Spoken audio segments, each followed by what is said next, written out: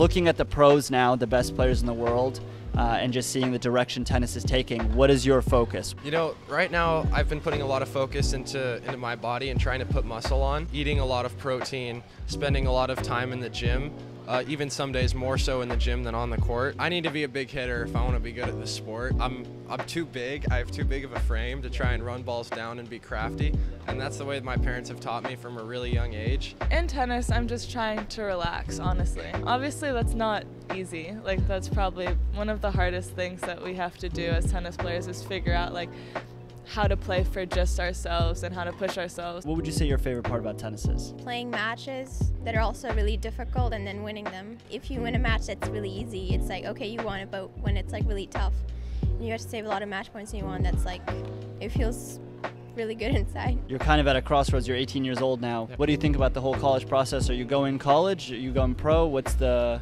Yeah, I will go college in January. I'm going to Vanderbilt, and it was a tough decision for me. Yeah, but I think it's a good opportunity for the guys to go to college and to play because the level in college is really high right now. I think college tennis is a great stepping stone to get to the pros, and that's my ultimate goal. And you see so many of these players nowadays, they go to college and they just get so much stronger and better, start hitting the ball a little bit bigger, more consistently. I mean, there are so many examples nowadays, just like Cam Norrie and Ben Shelton. They really improved and used it as a resource to get to where they want to go. It was kind of just a wasted opportunity not to go to college, especially now because they have so many deals and rules that they can make for you. For example, I can go and play for a year and then I can leave and play pro and then come back and finish my degree, and it's really important to get an education. Lindsay Davenport is your mom. Having tennis legends in the family, what is that like? And do you feel pressure? Do you feel like I've got a great team behind me? What's the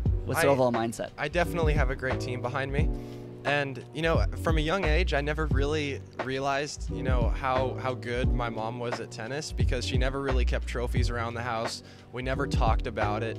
And even when we would go to like the Grand Slams where she would commentate, everything was so mellow and it was never really, she never brought it up.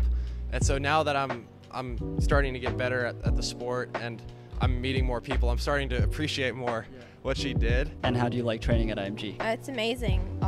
I get to play with different players every day, fitness, meet new girls and friends. I feel like I really improved after coming to IMG.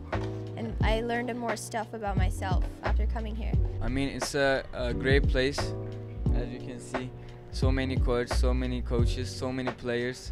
I think I can improve myself better here. I came here at a pretty rough time mentally with me, and I wasn't in the best place, and I was lucky enough to have two really great coaches here, Philip and Georgie. I don't know if you know them, but they were really great to me and they took me in and made me feel at home here. Obviously this place can be a little intimidating, very intimidating to me coming in, and just this atmosphere is really different than the small town that I'm used to, so they helped me a lot. IMG is a really great place to be.